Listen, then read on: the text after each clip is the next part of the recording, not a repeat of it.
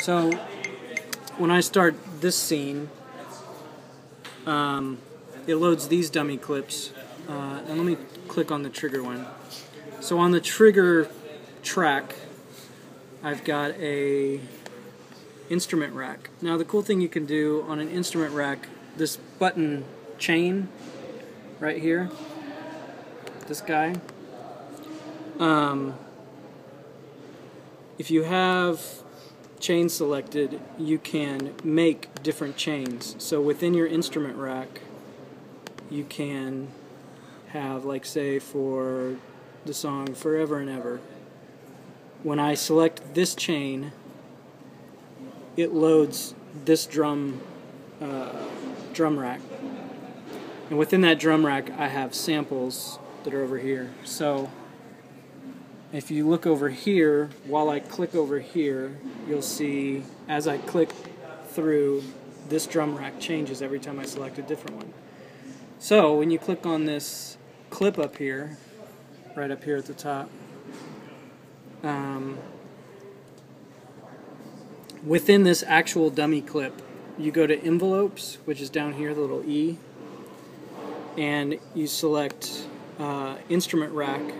So you have to have an instrument rack on that track. You select that, and then under which type of envelope you want chain selector.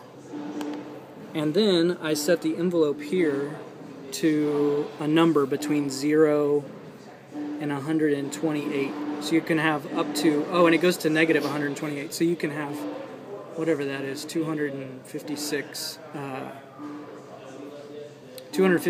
different chains for any one track. So like, let's say, which one was this? Shadows. Shadows is set to 5. That red line has been moved up to 5. Because on your chain selector it's 5. Because on the chain selector. So here I've got it set to 5. Now I could zoom out. Well, this is only 2 bars long. But I could make this, like on the song, where is it? Let me find it. On Shine. This one for Shine, see how it changes there at bar 50 something? When we get to this bar in Shine, I actually load a separate chain. So that way we're in the middle of the song, all my sounds change at bar 56 or whatever bar that is. Because I'm playing along, and at some point I want hand claps to get added to the snare and the kick drum sound to change. So, can I ask a question? Yes. Why didn't you just build a bigger kit that had another kick sound and another clap? Because it's the same trigger and the same snare trigger. Okay. It's like I don't want to have to hit a different. So it's because drum. of your hardware. It's because of my hardware that I do that. Because I'm just playing kick snare hat. I'm not playing like my SPDS or pads.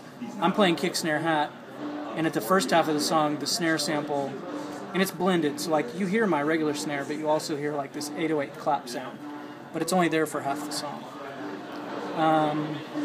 So that's within this dummy clip. You can set what chain in that chain selector. Can you show the notes, just to clarify that the dummy clip doesn't have notes, right? No, there's no notes in a dummy. Well, yeah. Where would that be? This. Yeah, there's no notes. There's no MIDI information other than just this envelope. The control messages. But so on this song, it's like it looks like it's 8 and then it goes to 9. So on the instrument rack, if I scroll down to Shine, I have Shine 1 and Shine 2. Shine 1, this little guy here is set to 8, and this little guy here is set to 2, or to 9. So when it gets to when I start the song, it loads this, and there's a clap and a low click and a clack. I don't know what a clack is, but it's obviously a sound. Is that the whoopee cushion app I saw? Yes. Cool. That's a clack. That's a low kick. That's a clap. So that's my snare sample. So I think if I hit play, I have all these sounds loaded. You have to play them though, don't you? But if I jump past bar 50,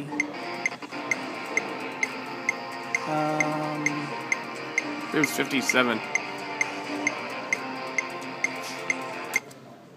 That's where it happened. I don't know. Without my trigger finger, I don't know if I can really You could draw if you want to do that. Well, it's fine. That's the basic gist of it. So anyway, so for each one of these chains, like if say I wanted to make a new song, we're gonna write a song and I'm getting ready to go out on the road with it. I could just option drag forever and ever. Now I've duplicated that. Then I move this over and let's just choose 48. So now that's chain 48. And I'll rename it New Song.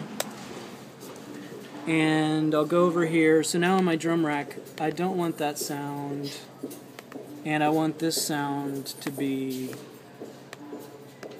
on those 3 pads. So now if I go to Forever and Ever, it's just these 2 sounds. And when I do New Song, it's those 2 sounds. So then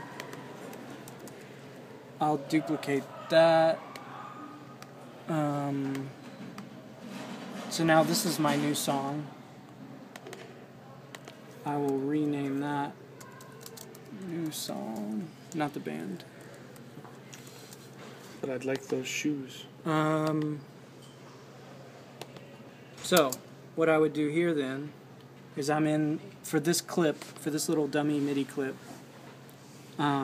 which I guess I should specify, this is a MIDI track, not an audio track.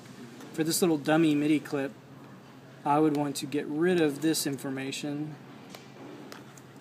Well, that's weird. How do I get rid of that? Delete? Select over it. I did. Like this. Yeah. Oh. Anyway. Now it's not moving it? No, it's just You have to delete the whole thing. like that. Oh yeah, Apple All. Anyway, so let's make this... 48, you said? Yeah. Is there a way to trigger drum rack? Oh, I could use... Let me see if this works.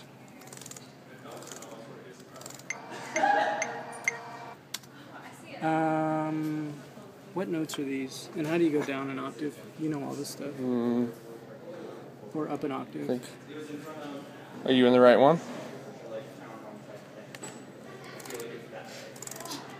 You just hit them. Yeah, Z and X. To go up and down? Yep.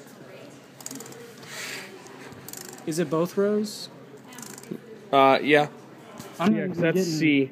Oh, I need to have this on input, don't I?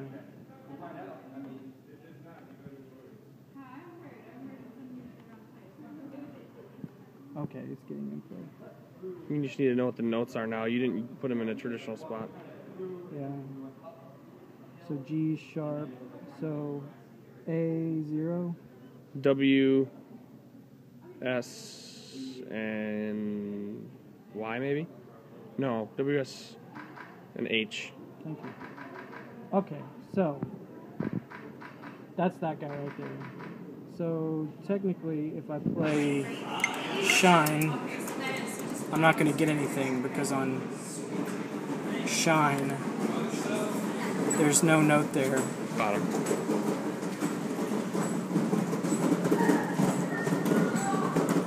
So now I'm playing that note and there's nothing there. But if I go to New Song,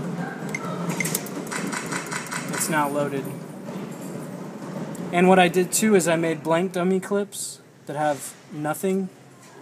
Well, actually, they load an empty drum rack so that it, like when I get to a song that doesn't have any sounds, when I load that loop, it automatically turns all my sounds off.